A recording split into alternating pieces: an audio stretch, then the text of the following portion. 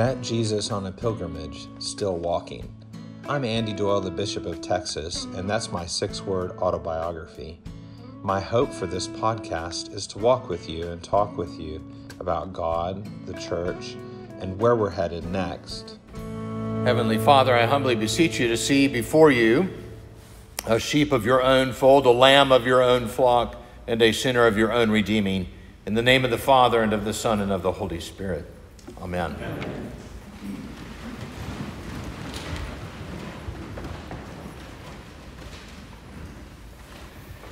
There is an understanding among the scholars of music history that the great violin maker Anthony Stradivari had a mentor.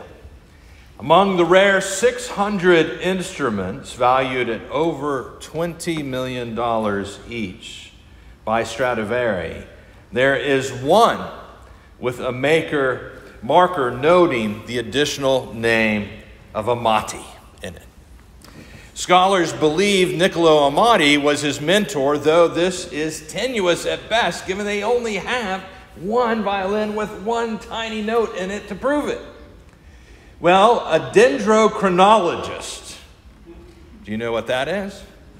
It's a big, fancy word. You're going to want to use it at all your parties for the next week. It's a person who measures the rings of trees, essentially. Dr. Mauro Bernabe had an idea measuring the age of trees. He thought, what if I could measure the rings in a Stradivarius instrument and compare it with the rings of an Amati instrument?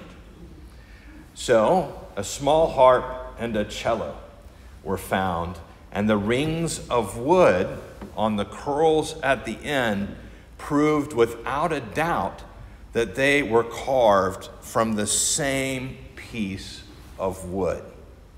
The two instruments, made by two people, obviously shared a workspace, or at least a wood provider.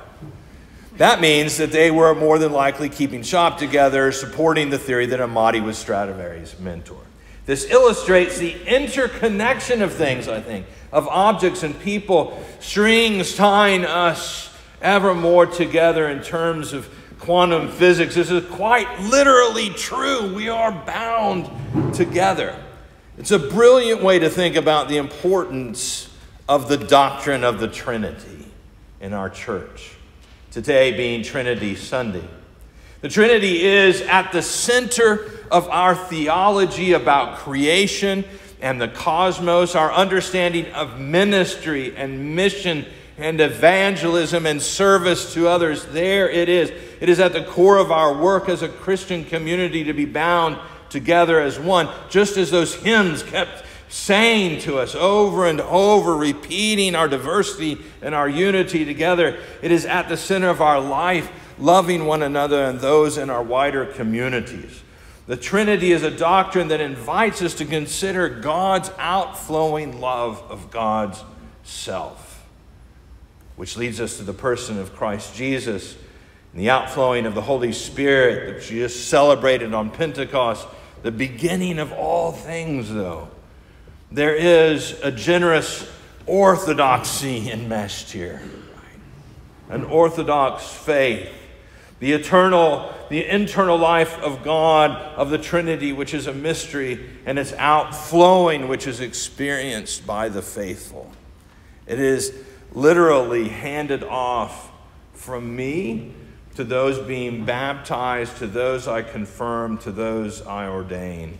It is rooted in every prayer that we say in the Episcopal Church: Father, Son, and Holy Spirit.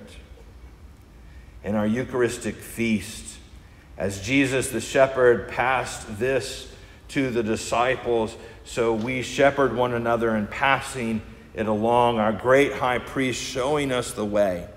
Like Amati to his novice, Stradivari, like the rings shared in the wood of their instruments, were made from one commonality, shared physically and spiritually with each other, attached and strung together. Today, we remember and we celebrate the core, the foundation, the inseparability of each of us and of the Trinity with our very proclamation and action as Episcopalians. Today, we remind ourselves in the baptism that we are getting ready to do that nothing separates us from each other and nothing separates us from the love of God. We remind ourselves by virtue of baptism that we are forever united in the family of God, drawn in by God's gift of grace through Jesus upon his cross, by the indwelling and embracing power of the Spirit. We are, you and I, Michael and Camilla, we are forever members of the divine community in heaven and on earth, which we celebrate in the doctrine of the Trinity. In the name of the Father, and of the Son, and of the Holy Spirit. Amen. Thank you for listening. Join me in conversation on Twitter @TexasBishop, and spread the word about this podcast by leaving a review on iTunes. Thank you.